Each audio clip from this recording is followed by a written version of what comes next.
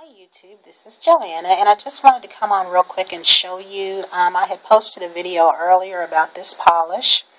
This is the OPI, Just Spotted the Lizard, I think it's called.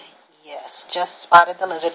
This is said to be a dupe for the Chanel Peridot polish, which I wasn't very familiar with that polish to begin with, but I did see pictures where someone posted the Chanel Peridot and this polish on every other finger, and they looked exactly alike.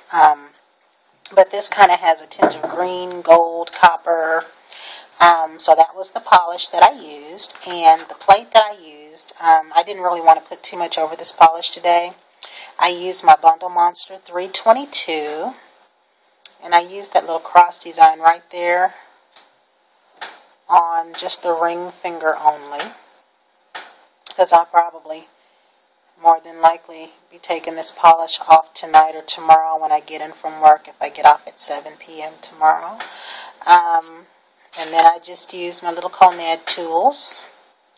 And I only top coated the finger where I put the design at with this Conad top coat.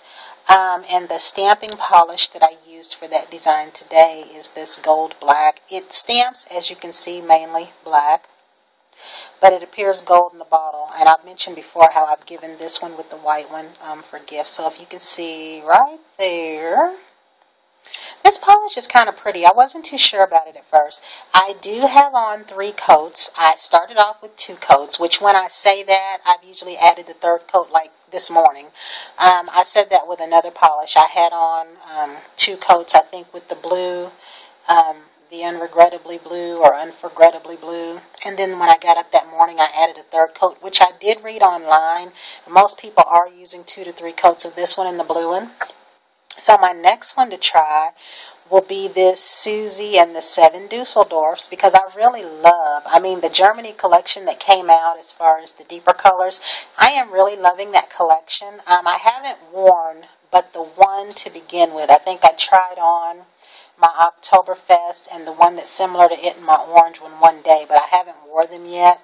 And I had said that I probably would not try to Conad over these colors because they're so pretty.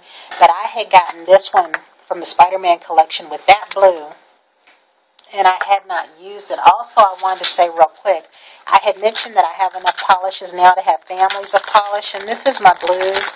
I don't have my Spider-Man blue collection in here, and I will talk about this more probably at another video, because I had mentioned that I like wearing blue colors in September and October, which I am putting that together to come on here and talk about. So I've got to get the rest of my blue colors together.